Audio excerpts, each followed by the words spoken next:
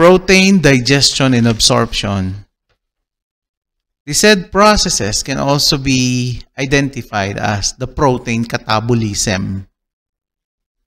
And the very end goal for these processes is for the protein nutrient to be extracted. That is, in order to suffice the continuing body need for protein and to sustain the functions, such as for the growth and development, for the structural body integrity, for the formation of catalysts such as an enzyme and an antibodies, for immunity, and for the gene regulation and DNA restoration, the transport function, and the storage function of the protein. In the digestion process, the protein solid food source must be further digested into a biteable size. And through this, it must be transformed into masticated particles. And then from there, a polypeptide chain must be transformed further into an absorbable form of amino acids, such as an individual amino acid, either a dipeptide or a tripeptide, before it enters the stomach and the small intestine. The digestion in the stomach. The illustration at the left represents the main site of digestion, mainly from the stomach and the small intestine, and the accessory organs of digestion. In the stomach, the protein polypeptide chain are expected to cleave or disbond to a level of dipeptide or a tripeptide. At the right upper side is a polypeptide chain that will enter the stomach as a semi-solid particle. As it enters now. And at the right lower is a magnified microscopic gastric mucosa with a villi. From here, the release of gastric juices will begin. The pepsinogen will be released by the chip cell in an inactive form, and the hydrogen ion will be released by a parietal cell, and more will take place. And together, with the action of hydrochloric acid and the activated pepsine, we must take note that hydrochloric acid has a pH of 2, which is highly acidic. And this will protect the body from invading microorganisms as it comes with the food particle. Now, with the combination of hydrochloric acid and pepsine, the protein macromolecules will degrade to micromolecules. And as the food is being churned or the chyme is being produced, the next final digestion and absorption will take place at the small intestine. The absorption in the small intestine. As from the stomach, 20% of catabolism has taken place. And at the small intestine, the rest is expected. At the left, are indispensable accessory organs of digestion. And one of that is the pancreas. Now from here, an inactive protease will be released, or pancreatic proteases will be released, also known as the zymogen.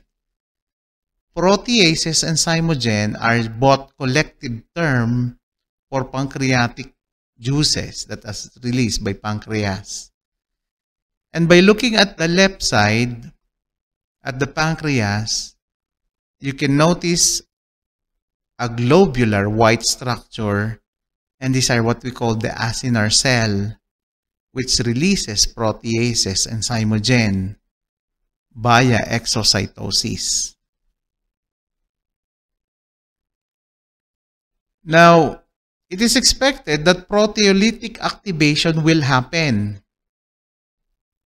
That is the inactive form of pancreatic juices at the left, namely the trypsinogen, the chymotrypsinogen, and the procarboxypeptidase are in inactive form. And this needs to be transformed to active form. And by the action of enterokinase, which can be found in the duodenum, when combined together, enterokinase and trypsinogen will come up with a trypsin as an active form. Enterokinase will bind with chymotrypsinogen and will form chymotrypsin, and enterokinase will bind with procarboxypeptidase to form a carboxypeptidase. All of these proteases or zymogen are now in an active form, and they all have an alkaline pH, pH 8, and pH 7.4, which is separate and distinct from the pH of hydrochloric acid, which is 2 from the stomach. And by looking at the left side, the active form will now be ready to be released into the duodenum as the next step will happen. Further, there are different types of proteases or zymogen. Endopeptidase and the exopeptidase. From the word itself, endo, meaning the cleavage will happen at the chain, in the middle chain of the amino acid. And the exopeptidase, the cleave will expected to happen at both ends. As if you may remember, in a polypeptide chain, there is an N-terminal at the left, which the amine group is expected, and at the right are the carboxyl group, from which carboxypeptidase will break the carboxyl group, and aminopeptidase will break the amine group, and they are both called the exopeptidase. The absorption process. Absorption process is expected to happen at the minute blood vessel that is within the villi of a small intestine. And here is where it's going to happen. There are processes that are involved in the absorption process. And these are the active transport, the sodium and amino acid transport, and the facilitated diffusion.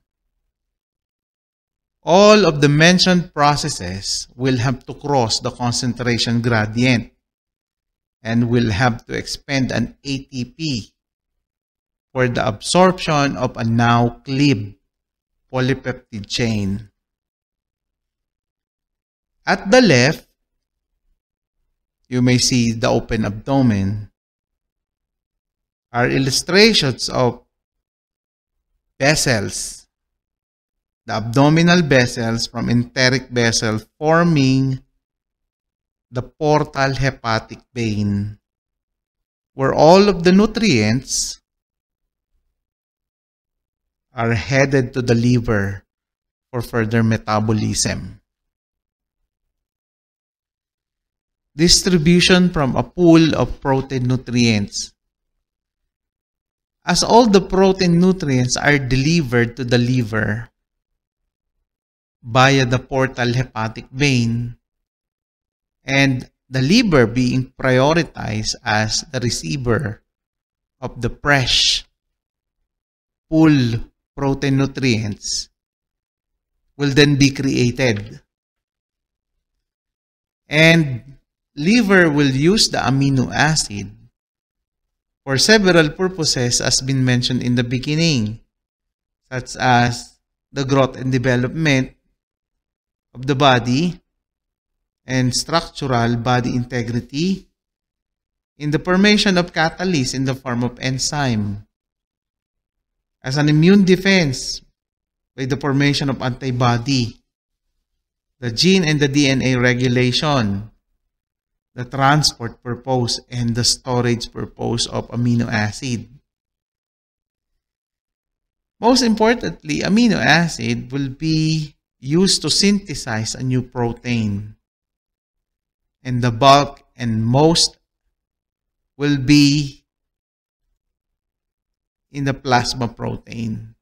That means it has to go with the blood, and this will be distributed to the tissues. And the formation of a new protein will depend on the specific needs of the body, which will depend on the demands and function of the tissues of the different organs. Body proteins are constantly renewed, not unlike the carbohydrates that can store the glycogen. Older proteins are broken down into free amino acid and recycled. Proteins cannot be stored for later use. Once the cell needs it, only then it will be produced. Excess amino acid will be degraded and used for energy. It will be converted to glucose or a fatty acid once there comes a shortage. And a shortage of energy are during the prolonged exercise or during the expanded fasting. Amino acid waste are being deaminated or transaminated, and that it produces a keto acid. Some are directly deaminized. Keto acid are converted into acetyl-CoA or the pyruvate. That is for the next ATP production. However, one thing must be remembered about excessive intake of protein.